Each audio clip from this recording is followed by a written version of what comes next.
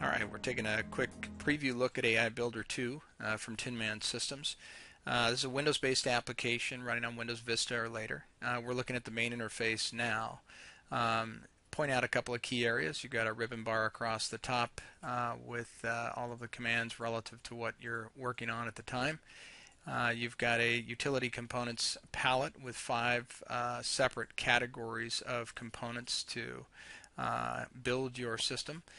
You've got your main interface or work area here, and this is where you add modules and connect those modules and eventually go inside those modules and build out component structures using the components available to you in the palettes.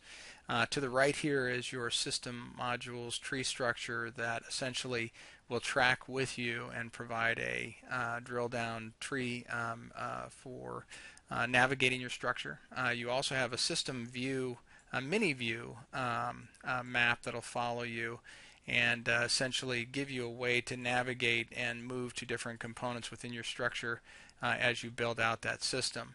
And when I go back to the system view mode, I'm looking at just the modules that you have within the larger structure. And if I double click on those modules, I enter into the component level structure of that. You can see in module 2 we don't have any components yet, but we certainly could add some and begin connecting and connect with the other modules through these connections.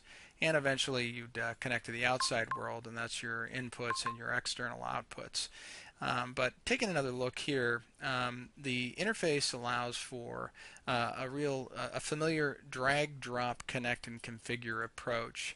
And once things are connected, even before they're connected, you can always simulate, and given the simulation speed, essentially the system is executing cycles in its relative order, execution order, 15 times a second here, and but you can change that speed. You also have down here a kind of system feedback, execution feedback, and some various results that the system itself might want to communicate back to you. But that's the interface, and we'll drill down on some of these on how to build a system, what these components, how to use the components, and how to navigate throughout the environment itself.